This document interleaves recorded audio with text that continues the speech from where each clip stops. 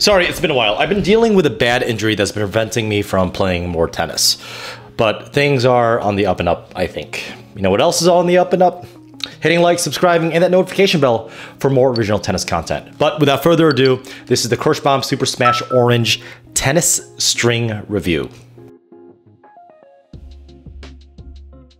To begin with, this was a super soft and slick string for a poly to string up. And without surprise, this string required no break-in period. From the baseline, this was a near perfect string on all accounts. Topspin potential was really good for a round soft poly, and the slices were perfect.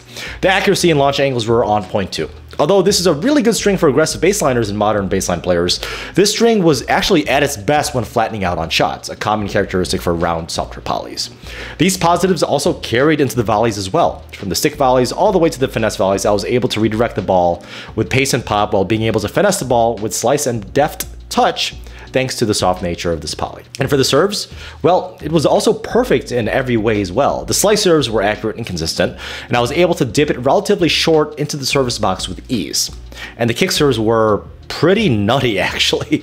The kick serve potential from this round poly rivals even the other shaped, stiffer polys I've reviewed on this channel. What's shocking is that I could even kick it super short on the ad side for my opponent to scramble towards the adjacent court. And the flat serves were exactly what you would expect from a round poly. Near perfection. But with the pros out of the way, let's talk about the cons after we talk about today's sponsor, me. Join me and my friend Andrew, who just got bumped up to 4.0 NTRP in Cali, while we go through one of the best action RPGs ever made, Baldur's Gate 3. This will be live streamed on Twitch, and if you can't make the Twitch times, go to my Gaslight Gaming channel. I'll link to that down in the description below, where I'll upload it in a Let's Play format, and I'll see you there.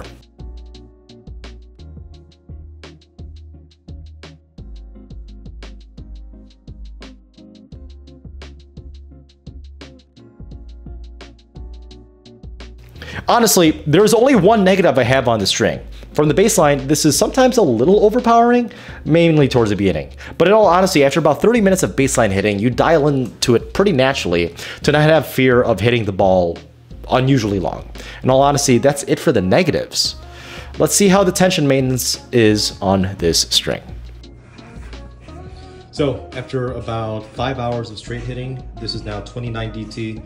Originally, this is strung at 50 pounds, and 29 DT is 42 pounds on my Yonex E-Zone DR98. So pretty normal drop off. Not too good, definitely not the worst, pretty average in my opinion.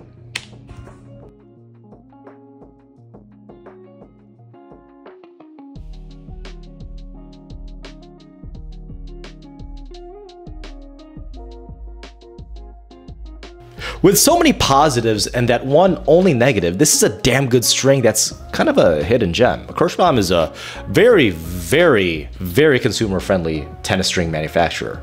And especially considering that one packet is only $7.50 US. So overall, this is better in terms of playability than some strings that are twice the asking price.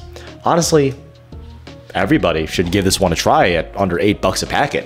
And if you have already played with a string, did I hit the review right on the head or did I miss it completely? Leave a comment down in the section below, or better yet, join my Discord where over 1,600 daily members are talking about all things tennis.